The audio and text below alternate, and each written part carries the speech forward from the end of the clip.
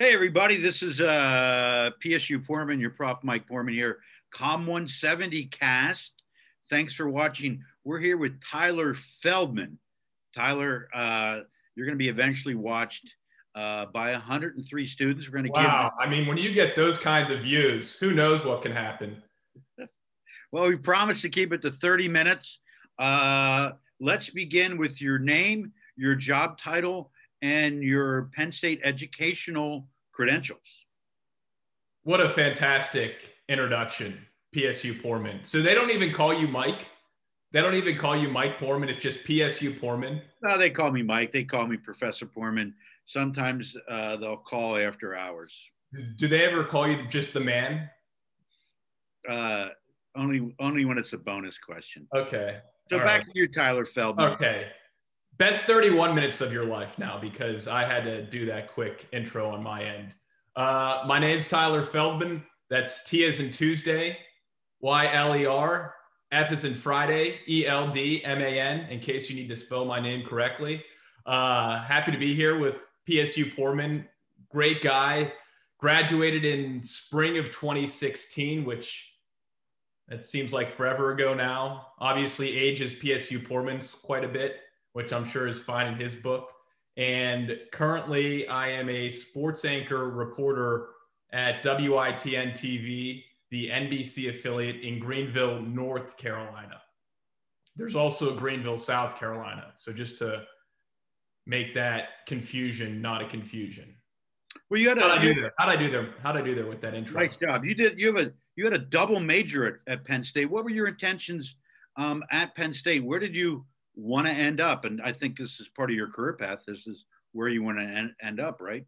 Yeah. So actually, my senior year of high school, I'm from Pittsburgh originally. I applied to multiple schools within Penn State. Like I applied to the engineering school, the liberal arts school, went undecided and got into all those schools, but then figured out that I didn't want to do any of those paths. So I ended up just applying to SMEAL, the College of Business at Penn State, got into SMEAL, was taking business classes, but through a mutual friend in high school, I met a guy named Mike Essie, who's currently a big time producer extraordinaire at ESPN.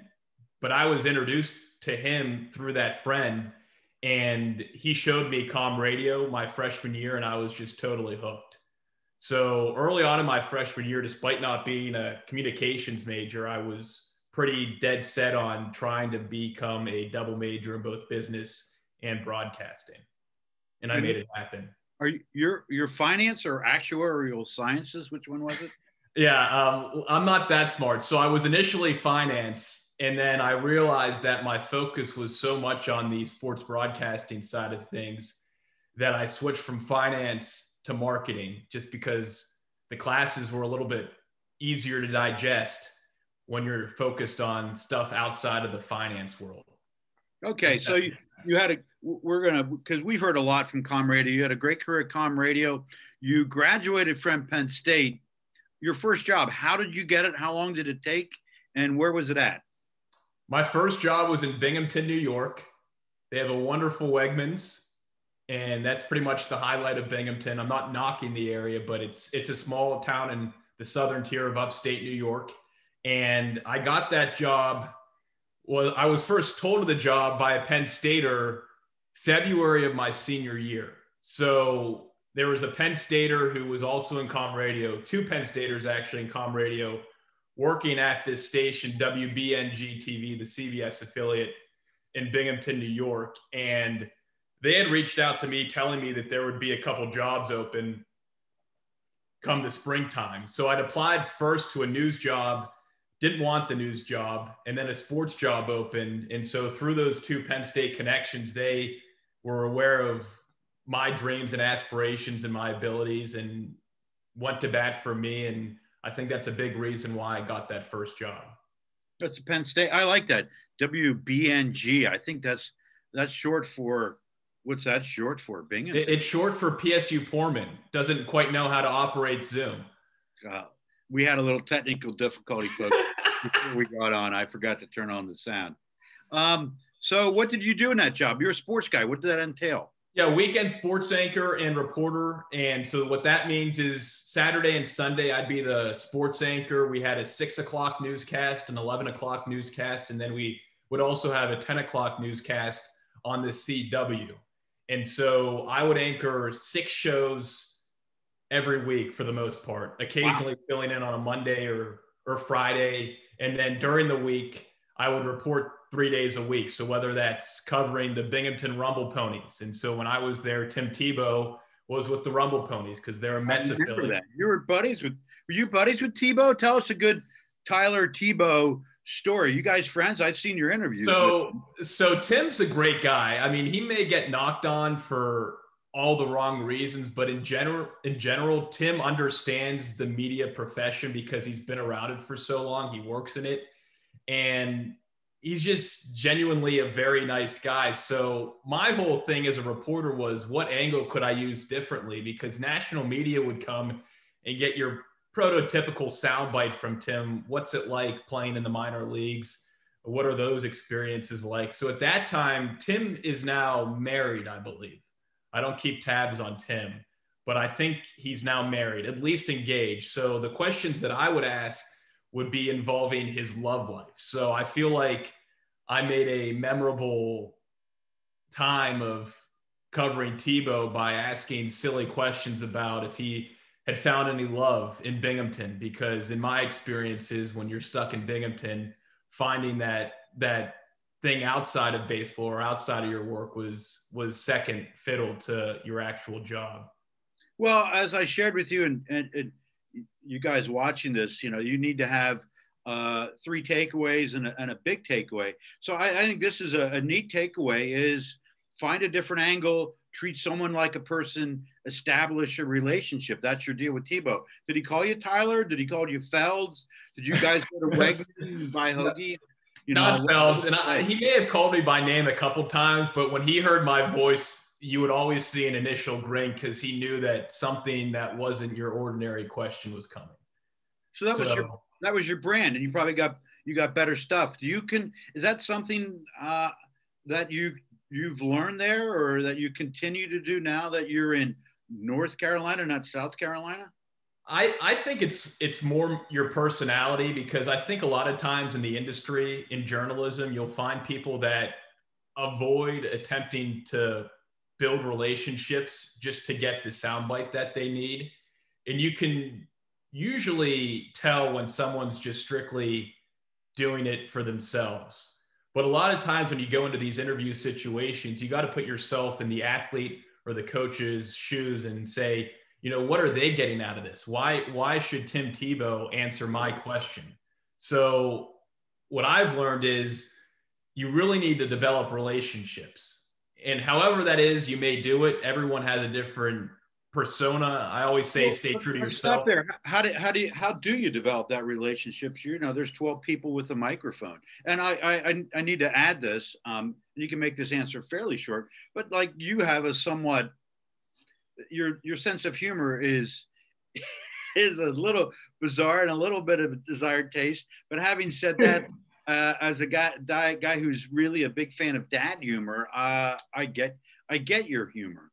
Well, I mean, those are your words. Now other people have just said I'm flat out hilarious, but I mean, you can be tougher on me because you're basically in the dark right now. I don't know if the sun's behind you or in front of you. You look like the ghost of Mike Poorman.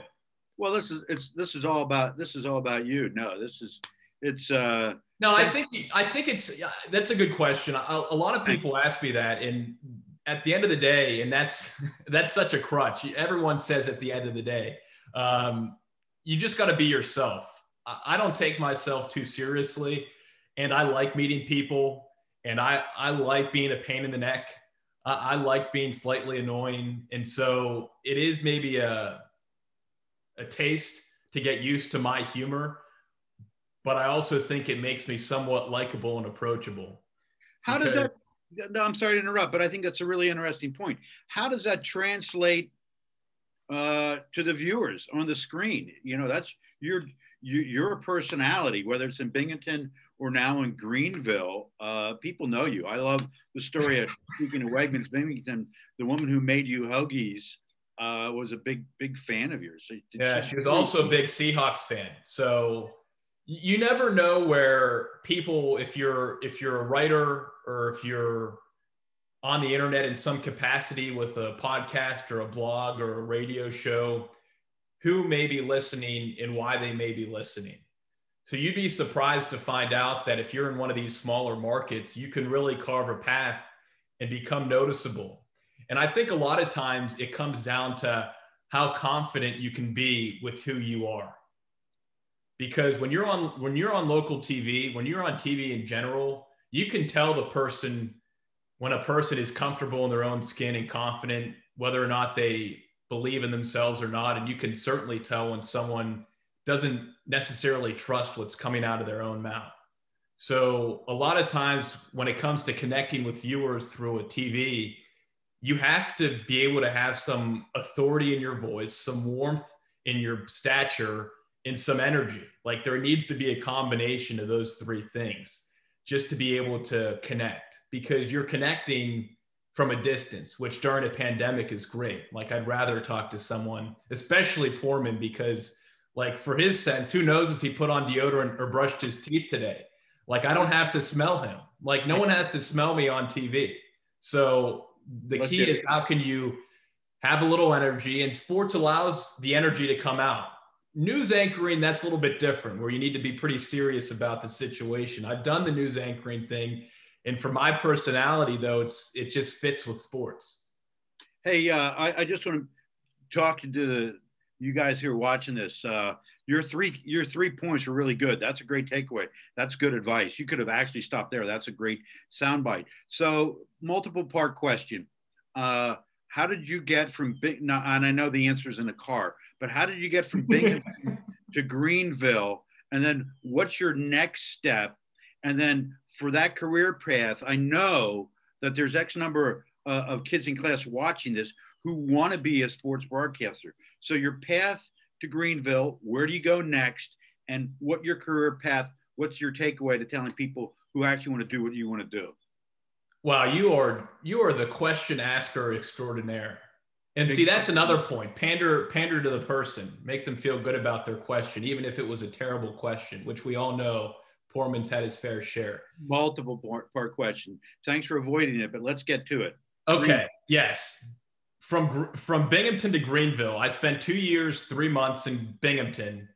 Then the person who I replaced in Greenville graduated from Penn State 2 years prior to me.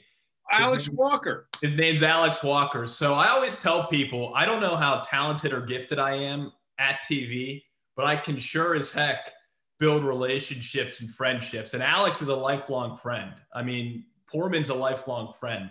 That's not even his real name, though.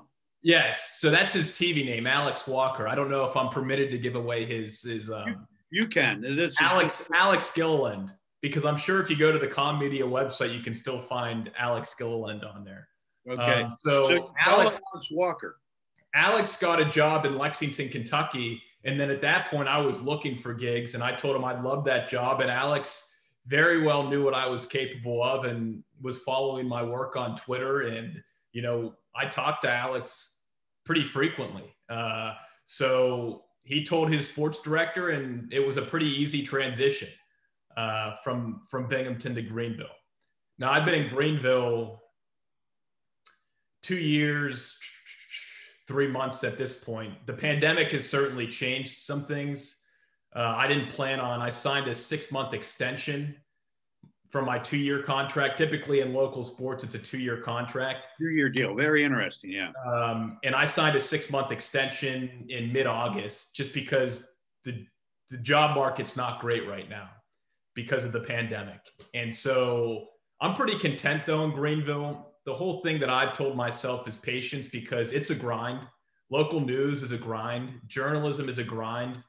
If you're just getting into this job to not understand that you're going to go to some small town to get the experience and be on your own, be away on holidays. I mean, I'm Jewish, so I get Thanksgiving off. My boss takes the whole week, a week of Christmas off. So it works out that way. But just be prepared in this industry to not make a lot of money off the bat, to go to some small town, and to work your tail off for 2 years to try to continue to climb the ladder. And that's what I'm doing. I'm just at peace with the fact that I think maybe I had aspirations to be in a bigger market at this point, but I'm just happy to have a job. Well, what are you? Are you 26? Is that how old you are? 26. I'm 27, so You're that's 27. But you have two-year gigs in bigger markets. So logically, what's the next step for you if you're plotting out Tyler Feldman's career? I mean, logically, I could get a job in a top 50 television market. Illogically, of a market that's top 50. So Buffalo's a prime example of a top 50 market. Greenville's market 100. There are 214 television markets in the country. Binghamton was market 163. So Greenville's a little bit higher, 100. And then my goal is just to keep climbing the ladder. Now, illogically speaking, SportsCenter, ESPN calls tomorrow and they want to hire a white Jewish boy to anchor SportsCenter. So, but that's illogically. But you just got to have to trust the process. Trust the process. For all my Sixers fans. I've heard that before. 100's pretty cool. I think the pandemic is giving you a neat opportunity to do news and news anchoring. Can you talk about that? And then I hate questions. Can you talk about that? Share how that opportunity came about, what you've learned, and then kind of the lesson about even in pandemics, trying to expand your skill sets and taking advantage of opportunities. I think you answered the question for me, which is very astute of you. But terrific. Next question. No, what I will say is at the start of the pandemic, sports were totally wiped out. So I was kind of getting paid to do nothing. So my news director asked me if I wanted to anchor our 12 p.m., our noon newscast. And I said, sure. What a unique opportunity. And I was pretty upbeat about that chance. And so for 3-4 months during the pandemic, I'm now back to my normal sports duties for the most part. But for 4 months during the pandemic, I was anchoring our new newscast. And so I was getting experience preparing in a different way, understanding what goes into a new newscast as opposed to just a 3-minute sportscast. I was doing 30 minutes of news. And I was filling in on our 4 o'clock show, on our 5 p.m. show. And so just to have that trust that I had gained with our news director to be able to be put in that position, one, built up a lot of my own confidence that, yeah, I can do this. And two, showed me that in case the sports thing doesn't work out, a lot of times for a white guy in the local TV industry, news is an option to be in a city that you want to be in and work in. I'm going to ask you about Joe Moorhead in a second. But, folks, I'm looking at you. I know folks are going like, wow, look at that beard. Look at that hair. How important is that stuff on TV? The look matters. And there are some Penn Staters who are just starting out in the local industry, and they ask me for advice, and I tell them, you've got to look the part. You've got to look the part. Shirt, tie.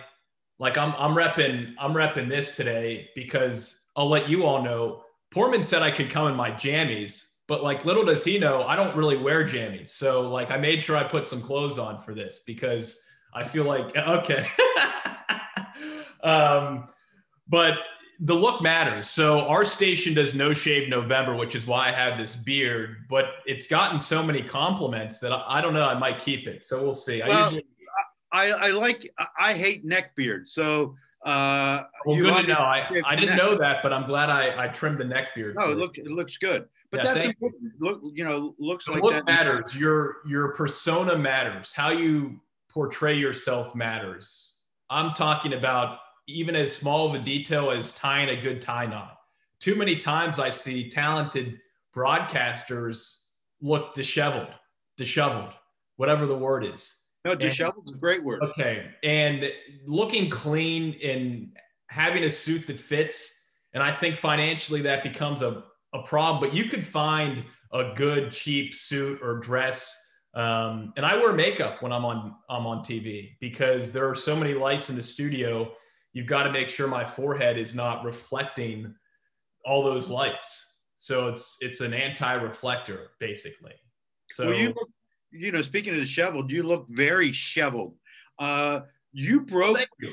didn't you break as a student journalist or journalist just in your first job? You broke the Jomo coming to Penn State story. Was that you? I did. How'd that come about? And folks on this, you know who Joe Moorhead was, the offensive coordinator at Penn State. Yes. I'm familiar. Is he are, hireable? Is he hireable? Who, Joe? Yeah. Oh my gosh, he's hot. Oregon's taken off. Yeah, they are. So the Joe Moorhead stuff, not to give too much away, but I was out one Friday or Saturday night and I was getting drunk food at the Sheets on downtown State College. On Pew? It's across from Pickles. Everyone knows. No, it's not across from Pickles. Or is it on the other street? I haven't been It's on Pew. Everyone on this call knows. Okay. That. All right, cool. Thanks for correcting me, making me look bad. That's great, Poorman. You can do that on your own. Okay. Anyway, it's honestly just from meeting friends. I had a friend who said, I'm friends with this one guy who played for Joe Moorhead and is telling me this information. And I was standing in line at the Sheets, and instead of just letting that information go to the side, I kept pressing my buddy on it, like to text his friend. And then I confirmed it through that and tweeted out that it was a done deal. Now, I didn't have the specifics. I didn't have the Poorman article, which is telling me how much money he's making over the next 3 years and all the inside details. But as a senior in college, to get a scoop like that at 1:30 in the morning on either a Friday or Saturday and be aware enough to confirm the story. I think I called a volleyball match the next day and was like still working on it to make sure it was all right before I went out with the correct information. But so that's how that came about. You got a schmuffin and a scoop. Did you get the Ronnie scoop then too? You got another one, right? Yeah, I did get the Ricky Ronnie scoop as offensive coordinator. And now that you bring that one up, I don't know who scooped me on that story. No, I think you had it first for that one too. No, I did. I don't remember how that story came about. Oh. Well, you obviously do. You're not revealing your sources. I think I tweeted it out and then totally blacked out. But that happened when I was at WBNG, and Binghamton's like 3 hours from State College. If those of you who aren't good geometry major or geography major. Yeah, that's supposed to be a joke. I just didn't do it that well. No. Anyway, so Penn State matters up in the Binghamton area. So we ran that story. Like I was there for that story, and we posted it on the WBNG website and said, hey, this is what's happening. You cover East Carolina on a regular basis. What's the difference between covering an East Carolina and a Penn State? Where do you want me to start? At the beginning? No, not at the beginning, in the middle. Well, I'll just say this, and I'm sure your students are smart enough to understand. You're talking about a Big Ten Division I school with 31 programs, correct? 31 sports, right? Yes. So, and then you're talking about an American Athletic Conference school with 16 programs who just had 4 teams cut because of COVID. 4 immediately? Pretty soon after, swimming and diving, women's and men's tennis. Wow. So yeah, I mean, financially speaking, it has been a tough go about during this pandemic for college sports programs across the country.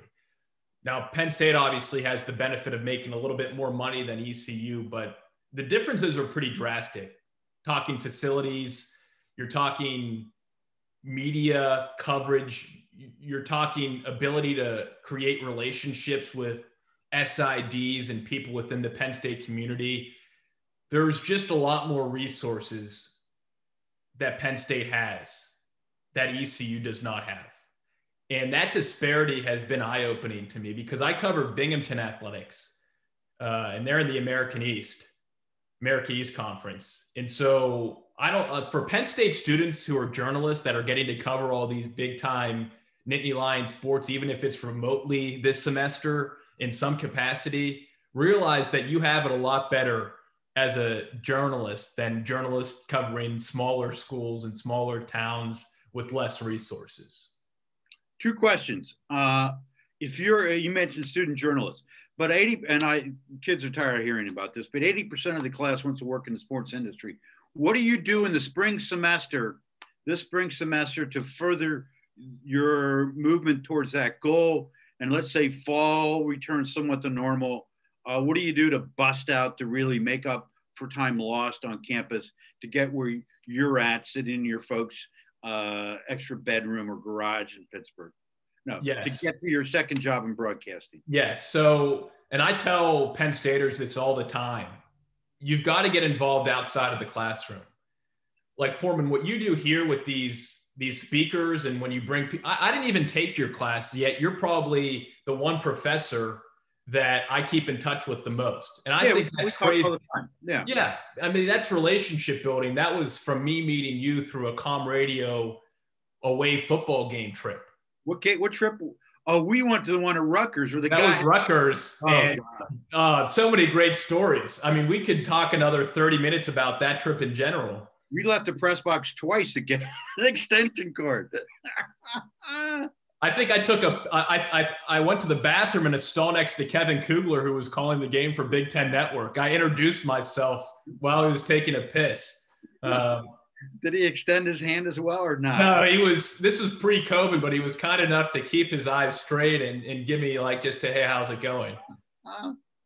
But see, that's the thing. Like, I don't really care. I'm not really uncomfortable ever. And I think if students and people are more comfortable in situations where they're actually uncomfortable, you grow more as a person, and you'd be surprised to see what happens in a positive manner because of those uncomfortable situations that you put yourself through, whether through work or asking someone a question or speaking up. I've just never been afraid to speak up. It's never been a problem for me. And I think that has helped me.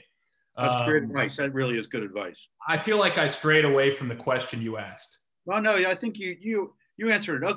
To get involved. Oh, that's what I wanted to say. And folks on this call, on this Comcast, they hear about getting involved. So tell me the one thing that when things return to normal in the fall, if you were at Penn State, what you would do, besides going to Pickles at Cowboy Night at 10 o'clock, what you would do for your career, the one thing. I would get involved, either comm radio, Onward State, the Collegian, go into there's so many sports marketing opportunities with Penn State athletics. Put yourself in a position where you're getting real life experience without the oversight of someone really telling you what you can and cannot do. Let the creative juices flow.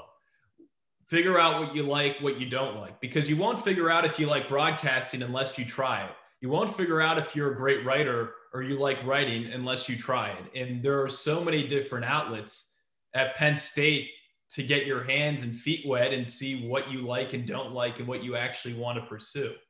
I mean, it's silly to let those resources just kind of sit back while you just attend class. Like, no knock on your class, Portman, but I never took it and I turned out just fine. Well, no, I learned from you. I've learned a ton about local broadcast news. Two questions. Folks need to have a big takeaway. What would you suggest there be their big takeaway beyond get involved? I would say enjoy the moment is one, because unfortunately, and I feel for the students this semester, I mean, cross our fingers, but my Penn State experience, I don't know what it would have been like without sports and without the ability to safely meet people and communicate and grow in that regard. So big takeaways, enjoy the moment, try to find positives where there are negatives. The second is be patient. If you really want to do this industry and go into the sports industry, it's not necessarily the most talented that get the best jobs or that make it the farthest in the work. It's the ones who stick around the longest. and who build relationships and who are good to work with and who are nice people. It's a pretty competitive industry, but if you can be yourself, be nice, be patient, and build relationships, you can make something of it. That's what we had Dave Brody from the NBA. That was kind of what he said. Last one. This is Friday morning. Penn State plays at Michigan tomorrow. What's your prediction? I think for my own sanity, I might not even watch the game. And I won't be able to because I'll be driving back to Greenville. So that's a plus. Maybe I'll listen to Steve Jones. God love. I mean, Portman, I read your article yesterday. It's crazy, and you threw in little Russo piece that I had read the week prior. So Ralph Russo. Yeah, great guy. Love Ralph Russo. But so anyway, give me the prediction. We're finishing up. I don't know. I think Harbaugh's on his way out. I don't know how he makes it through another down season. I think Franklin's got a little bit more wiggle room, but this is not the game that people expected to see between Penn State and Michigan this season. And you're picking. I'll say Michigan wins because it's at the big house, right? Right. Yeah, it's the big empty house, actually. Yeah, the big empty house. Yes. Right. So I'll say Michigan pulls out the victory. Okay, here's a nugget. Going into that game, James Franklin in the last 6 years is 49 and 22. The last 6 years, Jim Harbaugh is 49 and 21. So they're kind of the same person. Really? Really? Pretty stunning. Pretty stunning stat. All right, buddy. Thanks a lot. Appreciate it. We'll see you at Wegmans. Take care. All right. See you at Wegmans.